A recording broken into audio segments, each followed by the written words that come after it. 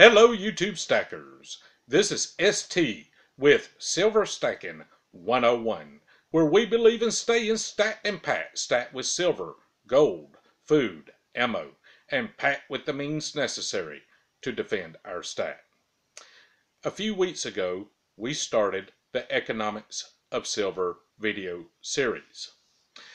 We started out explaining that the economy is like a pot of soup that is always cooking, and the flavor is always changing. The reason the flavor is always changing is we change shelves periodically.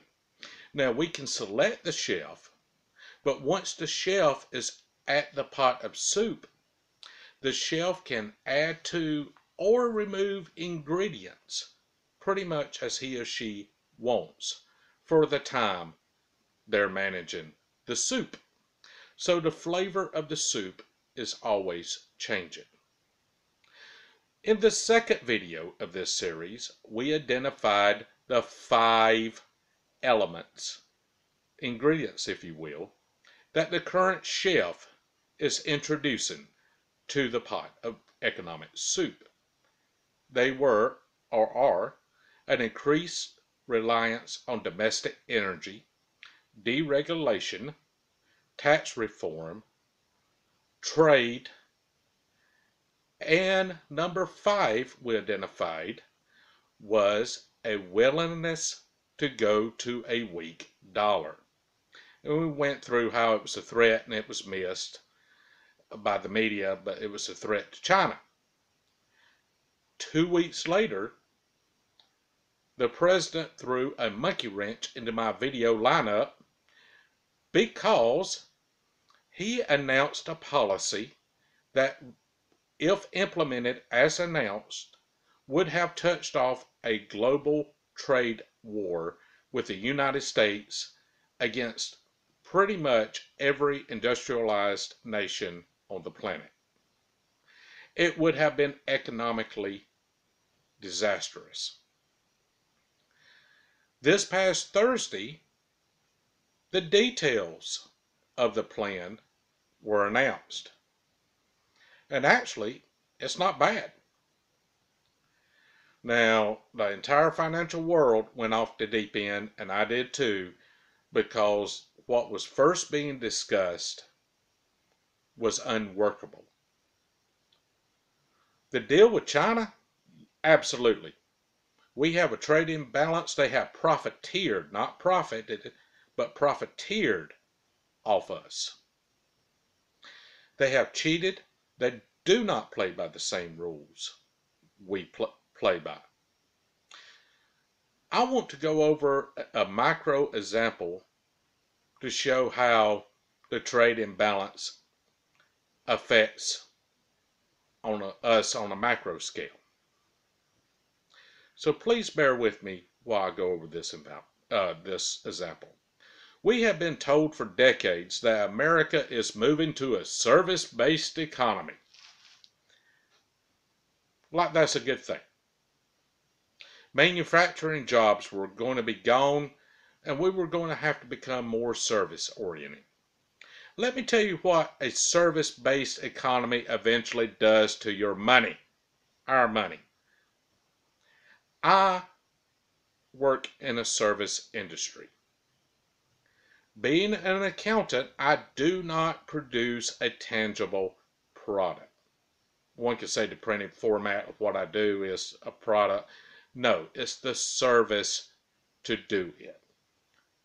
I do not produce a good for the marketplace. That's not what I do. I am a service contractor. Now, let's say for this example, because it really happened, I have a fishing lure manufacturing company as a client, and I do. So I go take him his work. He writes me a check. I decide I want to use part of the profits to purchase a new fishing rod and reel.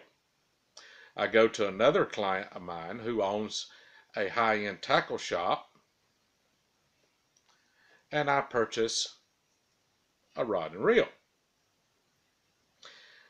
Thing about it, it's hard to get reels, even high-end reels, that are not made in China. This is made in China, and this ain't cheap. Believe me, this ain't cheap. So, what happened to the money that was generated from a service? A portion of it ends up in China. How's it supposed to get back here? We have a trade imbalance. They're not getting our stuff, we're getting their stuff. It can only come back one of two ways, and neither one of them's good. Number one, they loan our own money, or what was our money, back to us so they could get more of our money. I read something one time about the borrower and the lender and slavery or something. Seemed like I read that somewhere. The second way that money can come back is they come over and invest here and gain influence by ownership. Since they're communist, neither one of those is a good option. So that's how it affects it on a macro scale. I am in favor of a trade war with China. It's long overdue. This situation should never have happened to begin with. This is apathy and willful neglect of our elected officials for decades that's allowed the situation that's got to be dealt with now to happen.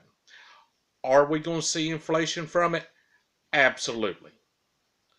Is it changing the cost of goods, the raw materials? Yes. There's only two ways that can be dealt with: erode the profits or pass it on to the consumer. The losers going into this, unfortunately, are going to be seniors on fixed incomes. People on fixed incomes, I feel sorry for about what's about to come down the pike. Tomorrow, I am going to do a video that's going to cover some of this, but refining my silver outlook. Now we have clarification on the policy. So if some of it seems redundant, I apologize. I try not to be redundant, but the situation we're dealing with right now is a little redundant. But this video originally was going to be, we need to do something about China. Before all this got touched off from the time I announced the 5 elements to now, was going to be, yeah, we need a trade war with China. We got to fix this imbalance. So I am no longer panicking. It's going to hurt. Any conflict has casualties and has cost. But we're going to go through how this is going to affect the value of silver. Wednesday's video, we're going to look at the risk of silver investing. And there are some risks. And I have gotten some real nutso comments. So some of these guys, I allow all comments, agree or disagree. But I want to do a video in the near future to just have fun with some of the nutso ones. That's, I think I got a pumper or two that's spamming the channel again. But that's okay, we can deal with that too. And I don't want to block people if they want to make a point. The only people I block are people that are spamming links to promote whatever business deal they got. I do block those. But comment your opinion. Agree, disagree. Subscribe if you haven't. God bless you. Give me a thumbs up. Stay stacked and packed. Good day.